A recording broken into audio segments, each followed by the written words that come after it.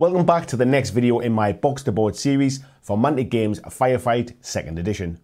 If you've watched the last two videos, you should have your minis prepped and ready for painting. So now I'm going to show you a simple, quick and effective paint scheme to get your enforcers looking ready for battle in no time at all. Keep watching until the end, as if you're not a fan of the colours I've chosen but want to still use the methods I show, I've got some alternative colour schemes along with the paints I used. If you're finding these step-by-step videos helpful, don't forget to give the video a like and subscribe to the channel so you don't miss any of the series. Without further ado, let's get painting.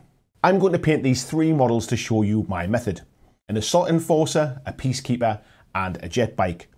This should show you how to complete all of the enforcer models in the starter set. To prime the model and also to get the main base colour down quickly, I'm using Governor Green Matte Primer by Colourforge. I can really recommend their spray cans as they leave a great matte finish and are also colour matched to Citadel paints too, if that's important to you. You could just prime them black and apply a green paint by hand if you want to, but this will seriously speed up the whole process and I'm going for a fast finish here. Next, I take Elysian Green by Citadel and I'm going to dry brush over all of the models. If you've never dry brushed before, we're going to take either a specific dry brush or a cheap makeup brush and just dip the tip of the brush into your paint. Now wipe most of the paint off onto a paper towel, as we just want to put a light dusting of paint onto the raised areas and not completely paint over the base green colour. The trick is to lightly drag the brush over the model so it hardly leaves any paint on it, so that you can gradually build up the effect, as it's easy to add more, but if you just put it on too thick, you're better off wiping it off the best you can and priming the model again. Do this across all of your models until you start to get a noticeable brighter green highlight on the sharp edges and the raised areas, while still keeping the darker green base colour. Once you've done them all, they should look something like this.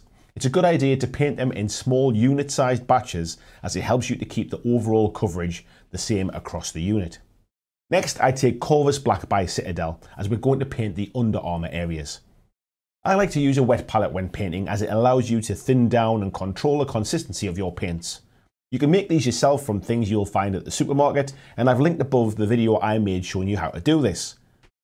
Alternatively, you can just purchase one, as they're not that expensive, and I can recommend this one I use from Army Painter.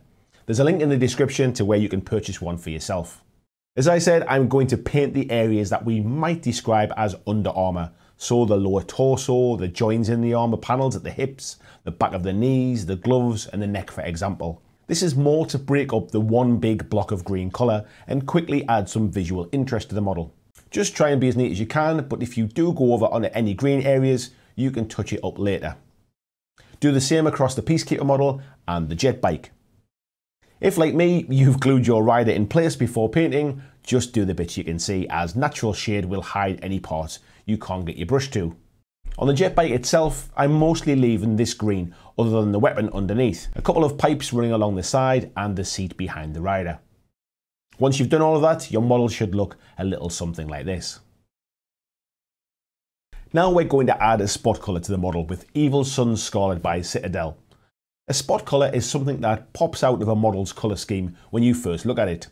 When painting an army, it's different from painting individual models, as you want it all to look cohesive but also stand out on the tabletop, and that's what a spot colour does.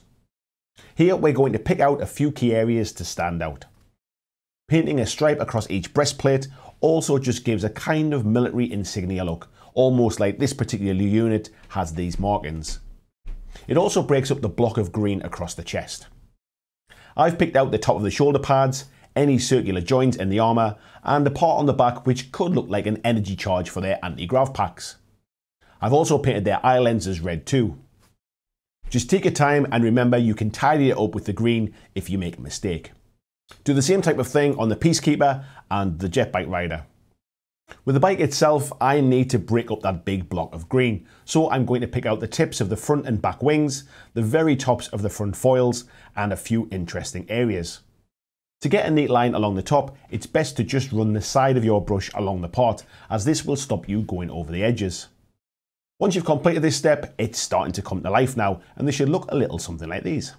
Now you can skip this next step if you're just going for a pure speed choice, but I like to add a little highlight to the red areas, and I'm using Wild Rider Red again by Citadel for these. Here it's as simple as just picking out just the uppermost areas of the red parts to give the illusion of light hitting them. We're not looking for any amazing blending here, just something to trick the eye, so don't worry about it too much. You can see the type of areas I'm choosing here. It's subtle, but just tricks you into thinking you've taken far more time with the models. Here I'm taking Ulthuan Grey from Citadel and painting the areas I want to lighten up for the next step. Areas like the wrist blades, the energy looking area on the arm, the tips of the energy gauntlet on the Peacekeeper, and on the jet bike I decided to pick out the engine coils and the exhaust to give it an energy glow rather than a metallic feel. Also, as we already have red on the model, I didn't want a fiery red and orange glow in the exhaust. I wanted something to contrast with the bike.